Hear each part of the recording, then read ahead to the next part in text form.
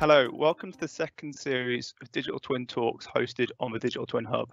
I'm Tom Hughes, the delivery lead for the Digital Twin Hub, and it's my pleasure to be introducing and facilitating this series of talks.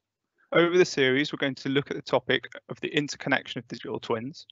We've got 7 excellent talks culminating with a roundtable on the 25th of August. Today, I'm introducing Miranda Sharp, who works at the Centre of Digital Britain and leads the Information Management Framework. Miranda's talk, Why a National Digital Twin, will look at some of the cross-silo challenges that a national digital twin may address, including carbon reduction targets, coordinated responses to disasters, and improving well-being for society. Miranda will provide some tactical examples of how sharing information between digital twins can address some of these cross-silo challenges and provide some information on the consultation that's taking place on the Information Management Framework and how you can be involved. Before I hand over to Miranda, as a facilitator, I'm really looking forward to this series of talks. You can join us at 10:30 on a Tuesday for a live discussion with presenters, myself, and wider members of the CDBB team. So please bring your questions and challenges to the hub so we can continue the discussion. Over to you, Miranda. Thank you very much, Tom. I'm here to talk about a national digital twin and the benefits it can create for everybody. In the DT Hub, asset and process owners are already engaged in building digital twins with their rich and varied supply chains. I'm glad that that's happening, and there are many reasons we're discovering why a digital representation of assets and processes derive benefits. Now, I said they're assets and processes because I believe that the digitisation of, for example, the train is as important as the digitisation of, for example, the timetable. Both of those digitisations and the use of that data can contribute to making the workforce safer. It can improve productivity, increase customer satisfaction and reduce costs. It's also important, we believe, that this nation of digital twins can join up and create a national digital twin, because only then can we as a society tackle the cross-silo challenges of achieving carbon reduction targets, coordinated disaster response, and aspire to the world described in the recently published Flourishing Systems paper from CDBB. In this talk, I'm going to describe the ways in which the benefits of connecting digital twins can be described and realised, and the barriers which we imagine stand in the way be tackled.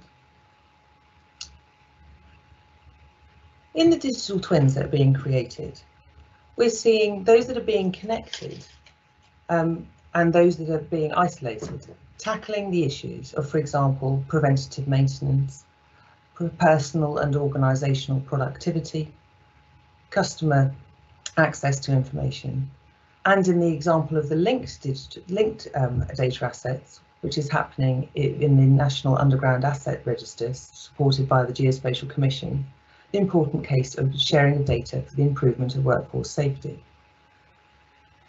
Now, these digital twins at the moment are relatively isolated, and that's absolutely fine. And it's important that these isolated digital twins deliver benefit back to the people who are investing in the data and the connectivity of that data, because only then will they be motivated to make those investments and achieve those benefits.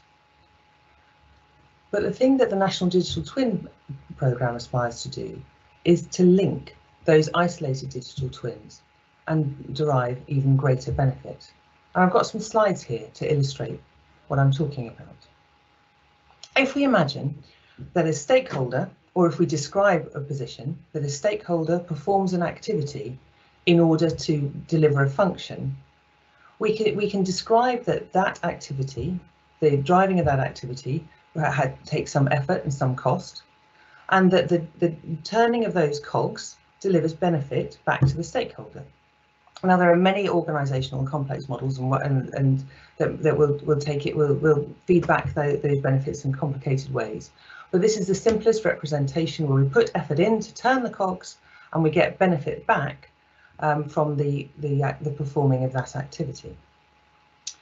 If we then imagine how these cogs turn with the addition of a digital twin, an isolated digital twin, which happens on the second slide, we can take some of that activity into the digital realm, and those cogs will turn in a better and more efficient way. So others have talked about how simulating activity in a digital realm and planning in a different way can deliver a greater number of benefits back to the stakeholder. In the example on screen, we're talking about a local authority that has a model of a highway, for example, and by working with a digital twin, they can move a greater number of people, giving them access to economic mass in Treasury language, but they also, for example, deliver space for other functions.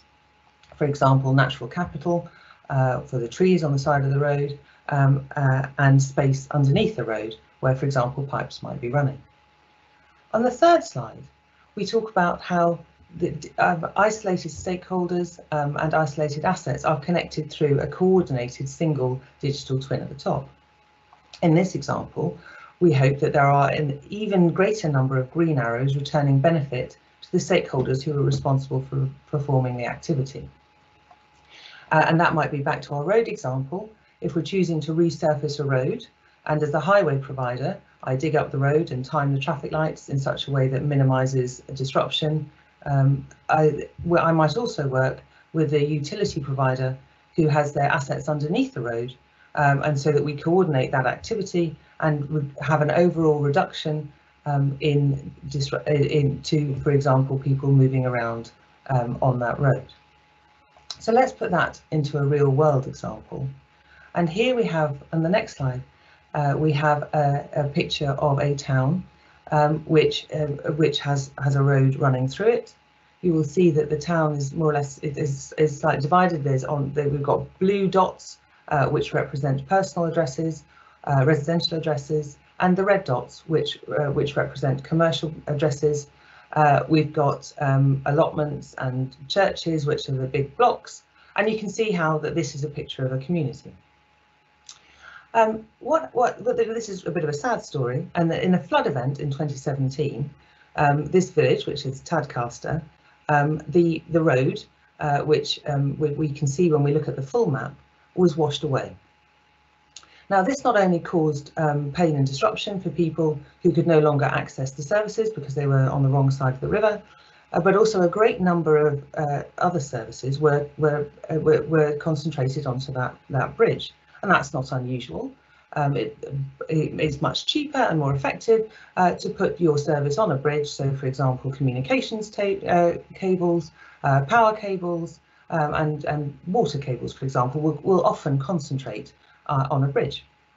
However, in this case, everybody knew that their pipe was on the bridge, but nobody knew that everybody's pipe was on the bridge.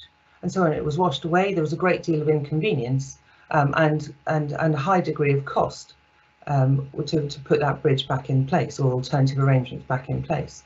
If those people had been able and willing, and had indeed shared their data about the location of critical assets, we might, for example, have put more investment in to ensuring the maintenance and safety of that bridge, and would have been involved in less expensive rework. That's the end of the slides for the minute.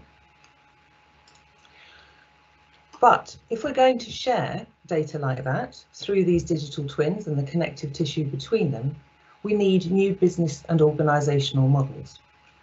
Now, the ODI, the Open Data Institute, are doing some fantastic research at the moment into data institutions, which work with people who have data, with organisations that have data, so that they can be shared in a sustainable and value-driven way.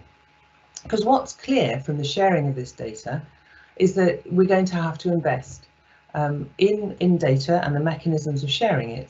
And in order to make that investment case effectively, we need to be confident that the value is going to flow back to those who are making the investment. And the data institutions, which the ODI describe, are a way of sharing that benefit in a trusted and sustainable way. But even then, once we've managed to make the business case and we've got the right business models to support the interconnection of data, we might also run up against the problem of policy and regulation.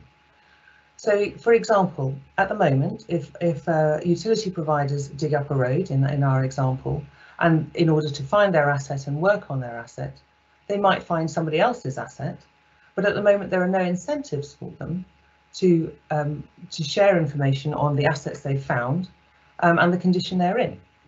And if that was to change and the data asset was to increase, and the use of that data asset was to increase, we would be able to build towards a greater set of business cases and confidence in investment in the connection of digital twins. And that is where the National Digital Twin Programme is taking effect.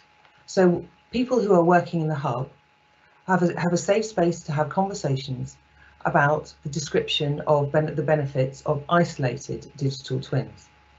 As we said before, that's important because we need the benefits to flow back to those that are making the investment in those digital twins. They'll also be able to describe the barriers, and then we as a programme can understand the scale of and the attractiveness of those different benefits, and we can make the case for the removal of barriers, and we can share and hopefully increase the scale of the benefits of isolated digital twins. Meanwhile, in the common stream, we're building the information management framework, which was described in the recent document published by CDBB.